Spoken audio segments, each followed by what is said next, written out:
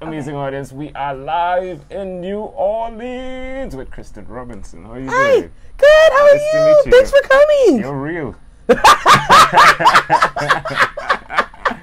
I spoke to a picture while on my podcast, and I wonder sometimes, if this person is real.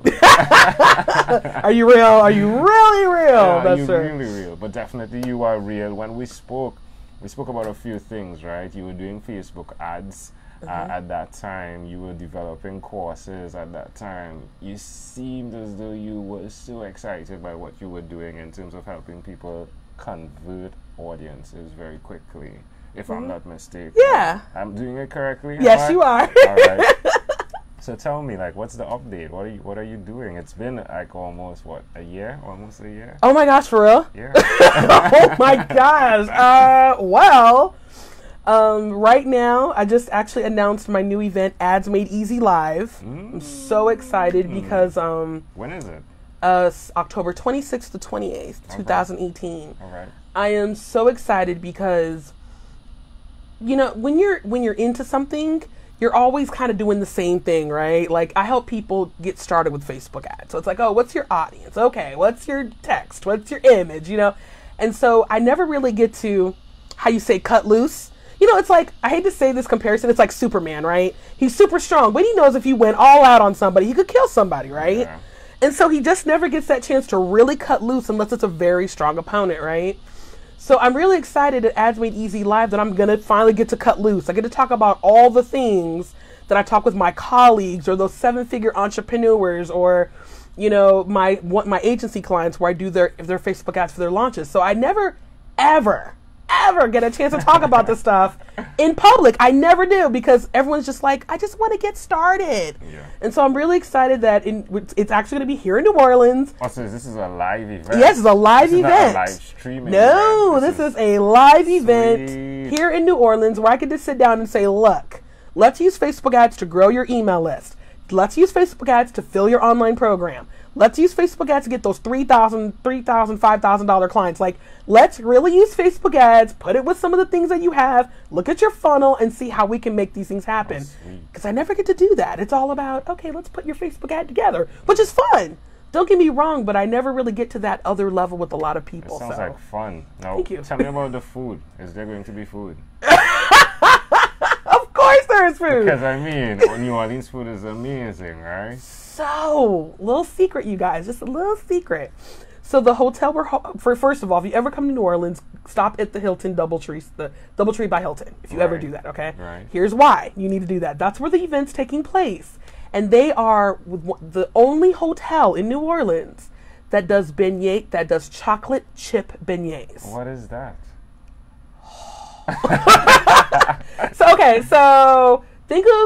So beignet is like, let's just call it a French version of a donut. Ooh. It's like a stuffed little, think of a ravioli, but tasting really good, like it's sweet.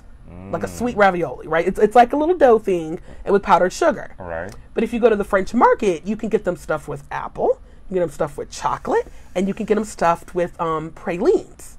Pralines? Trust me, it's good. So, trust me, it's good. But Doubletree is the only hotel in the French Quarter that stuffs it. It's like chocolate chip beignets. Oh my. And they're doing it as a complimentary thing for my guest at my event. Again, oh my. So October 26, 28, we might just need to fly out here, you know, because the event is good. So you're helping individuals and you're excited. 2 days is a lot. It's a 3-day, 26, 27, 28. 3 days is even more than 2 days. 2.5. We'll get out, Sunday afternoon. So it's like 2.5 days. Are you going to be bringing it all through the session? So here's the thing. A lot of people, if you've never come to one of my events before, which obviously most of you haven't, I don't have any other speakers. It's just me. So for those of you guys going, oh, it's going to be like this pitch-a-thon, but no. My events, I always do a standard format where I teach very little. I teach for about maybe 45 minutes, and then I answer questions. We do hot seats, and then they get 90 minutes of implementation time. So I firmly believe, I don't know about the rest of you guys, and I'm sure you've been to these, where you go to these events, and it's just nonstop teaching and teaching. Yeah. You barely write in your workbook, and when you get home, you're like, what am I supposed to do? Right? You're like, what am I supposed to do? I don't do those at my events. I have a workbook that you literally write in. It's to work in. It doesn't have my slides. It has basically what you need to do to implement. And you go home and you can go, oh my gosh, this is what I need to do. Sounds great. I love it. Yeah, they're actually workbooks, like meant to work in. Is there a website we can go to find out more? Yeah, it's called adsmadeeasylive.com. I mean, it's super simple for you guys. Adsmadeeasylive.com. Wonderful. That's good. Now, one of the segments we cover is your own unique real shoes. And it speaks to shoes that you've worn all through time, right? So okay. Let's start from 1 to 12. What type of shoes were you wearing then? Oh man, what kind of shoes was I wearing? Probably some Nikes. I do remember a pair of distinct pair of Nikes or Adidas. Why were you wearing Nikes back then? Oh, because I'm an athlete. I've always liked sports, so Nike's the athletic brand, right? The victory, right? Greek goddess of victory. So I'm always about that. Like, okay, let's do this. So 1 to 12, you're the athlete. Yeah. 12 to 24, what are you doing then? Oh, by then I probably switched to some oh man, what's that brand? My Nimbus, but I can't think of the brand. Okay, for those of you guys who run, you know what I mean, like the Cumulus and the Nimbus. All right. So those are like track spikes, shoes. Yeah.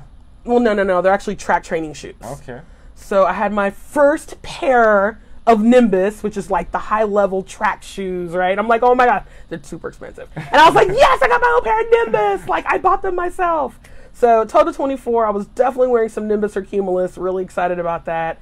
Probably a pair of soccer cleats in there because I played women's professional football. I didn't wear football cleats, y'all. I wore soccer cleats because women's professional football, we don't play on a professional football field. Of course we don't, right? No, we play on soccer fields. So I wear soccer cleats because that's what you do. That makes sense. Yes. That explains the muscles, right? I have been an athlete in training all my life. I tried. Whoop, whoop. I tried. What about after 24? Like, what are you wearing then? Okay, so y'all can't see, but I'm wearing some Pumas. Okay, Instagram can see. Facebook, sorry, you can't see. So I'm wearing a pair of Pumas right now. What's that guy? The real fast guy from Yes. So everyone knows Usain Bolt. That's his brand. Yeah. So gotta support him with the Pumas.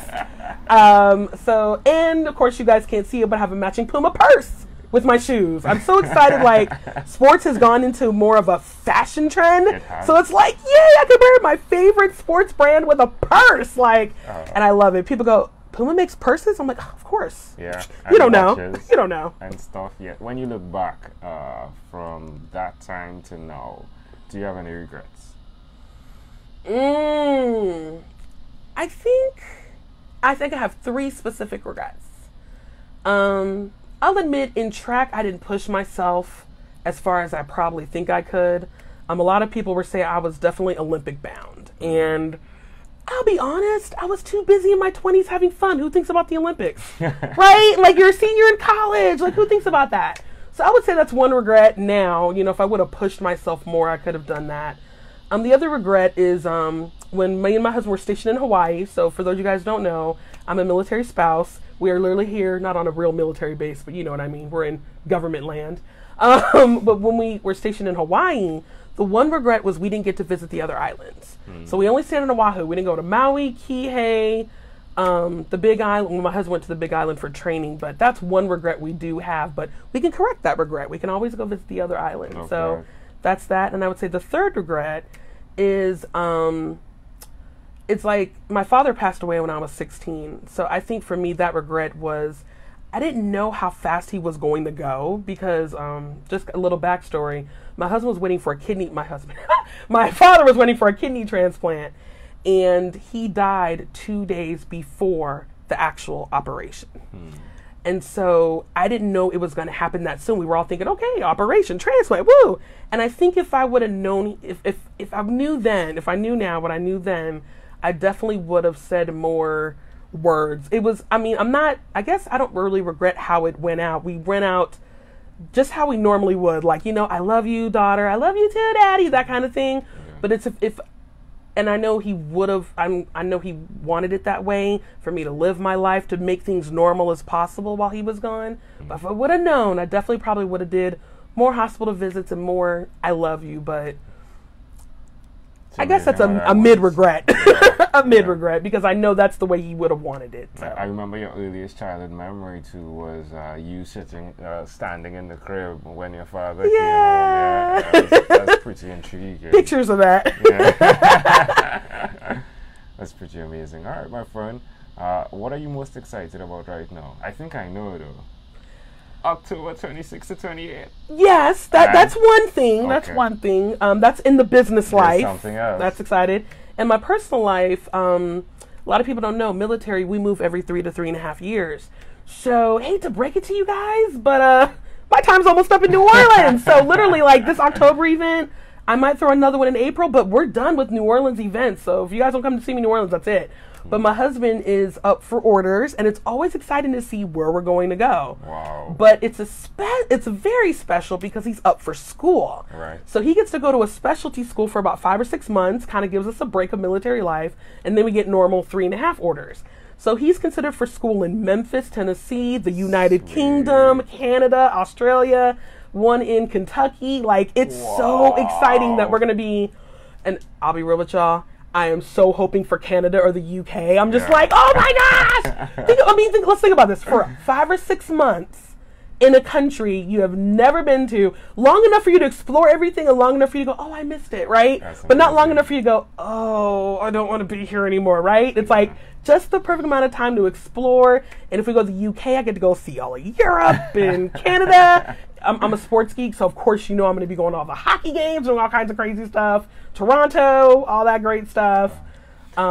Yeah, so that's probably the two exciting things is we're finally going to the next place. And that's always exciting. The last year we spend somewhere, because it's like bucket list. Like, what do we do before we leave, right? So that's always an exciting part of our time is we're about to leave somewhere. It's amazing how your life has been like periods of 3 years. Yeah. My adult life. Yeah. 3 years. Yeah. Yep. As well as like your appreciation for time from what happened with your father, right? Like you're living that in capsules. Yeah, it's people when you're in the military, you guys like you really just the whole thing of like every day is a moment. It really is, because I can think back to March 2000 and I don't even know, but whatever. Let's pretend it's a nice day in March, and my brother-in-law, who was in the Marines at the time, got orders to go to Afghanistan for 13 months. And my mother-in-law was like, okay, my second boy's leaving, I'm coming down to visit. So she came down to visit, and she'd only been there for about 4 days. And my husband came in the door, just his head down. I'm like, what's wrong with you? Thinking it was a bad day at work.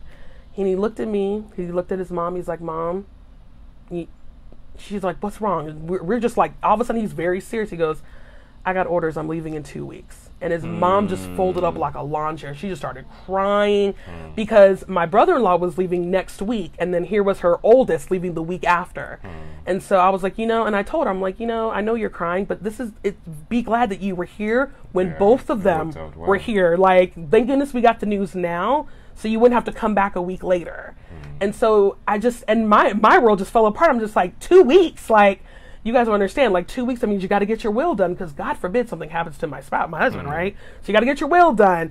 He has to write everything over. Tell me how, okay, I know the financial things, but he likes to do all his bills very specific. So it's like, I pay the bills this way, and I have to do it for, I'm thinking 6 months, but he ended up being gone for 10 months. So you got to hold the whole household together, and y'all lucky we don't have any kids. Of kids, oh my gosh, right?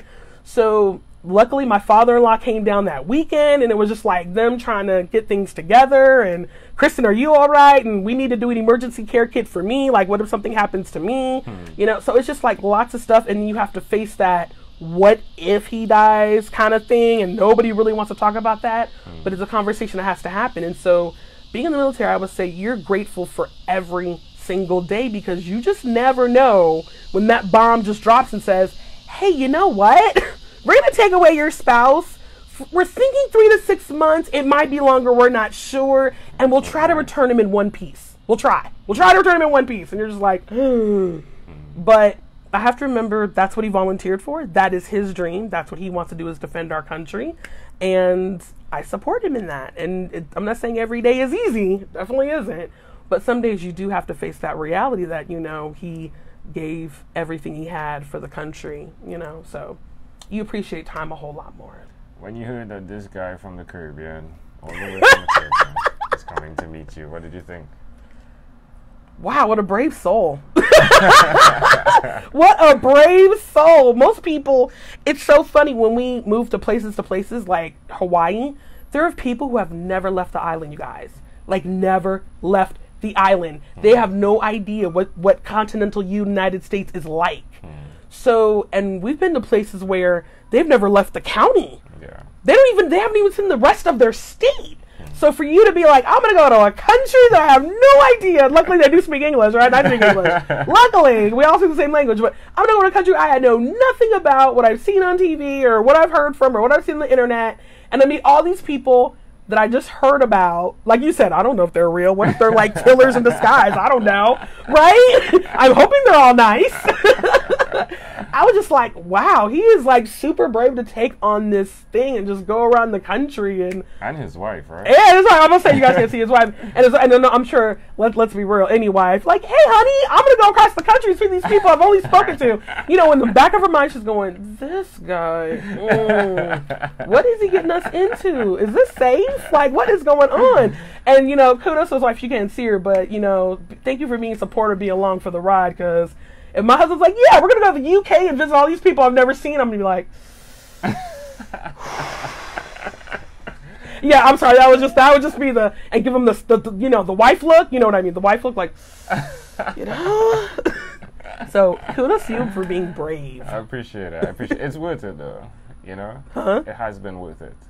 Yes. Definitely coming all the loop around to meet you, Kristen.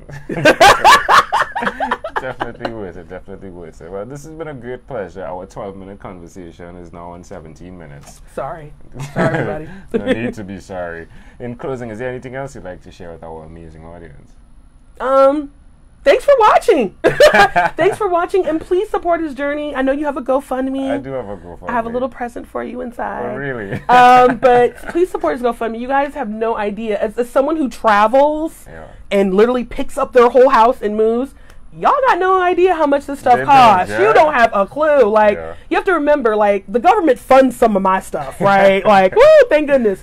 But, you know, I'll give you guys an example. When we moved from Hawaii to here, the government only funds one car. There's 2 people, so there's 2 cars. So guess what? We got to pay out of pocket for 1 car to get shipped. Let me tell you, that's not cheap to ship a car from Hawaii to here. I would imagine. So the thing is, you guys see that he has a GoFundMe. Please support him on his mission. Please support this. You guys, I know y'all watching. I know you see it. I know you're following along. I know you're little stalkers. I know you're stalkers. So go to the link, go to his GoFundMe, support this man. Because you guys have, seriously, you guys have no idea how much it costs. Like gas, hotel, trying to figure this stuff out, meet with people. Y'all lucky's at my house, okay? Like, we didn't pay for all this little stuff for y'all to come see, but you guys are following along. You see what he's doing. You see the journey. What you don't see is the behind the scenes of the driving, the gas, the hotel, the food. All that stuff costs money for what he's doing, so please support him. Please support him. Yeah, it is challenging. Thank you. Yes. Kristen, this has been a great pleasure. Thank you for being on what is inspired by 12-minute convos with Angel Jones. Handshake. Did you have fun? I did. Kaboom!